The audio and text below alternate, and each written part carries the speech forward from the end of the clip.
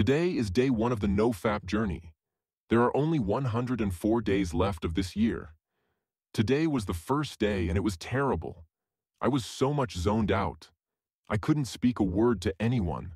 I felt like I didn't exist. Wherever I went, I was zoned out. I was not in the mood to speak or talk or even make eye contact with anyone.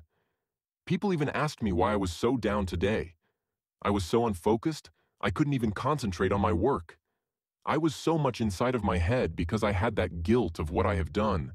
Now I have to restart my journey again. I felt like doing nothing. Throughout the entire day, there was no motivation, no discipline, no focus. It was a terrible day. I felt the heaviness in me. I just wanted the day to end and just go back home and sleep. While meditating, I was not in the mind. There was a lot of thoughts. But I just sat and watched them. Hopefully I feel better tomorrow.